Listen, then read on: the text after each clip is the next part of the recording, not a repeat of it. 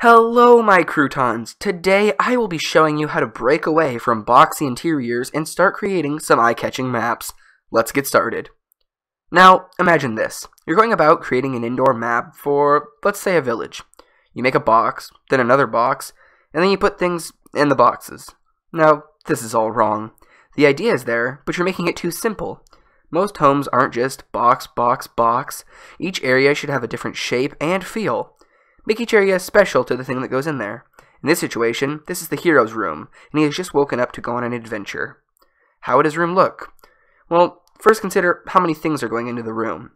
If we're going Pokemon style, he would need a TV, a bed, and maybe some plushies. Since we only have a few items, the room can be smaller, maybe a rectangle. Now give it some style. Maybe he has a cutout for the TV to be set in, and maybe he has another little area for his plushies. Now, think about where the house is. Is it in some abandoned village? Then make the house decrepit and fill it with damage, cracks, and torn up furniture. Is it a nice country village? Make the house out of a simple, natural resource like wood or stone and fill the house with fewer electronics.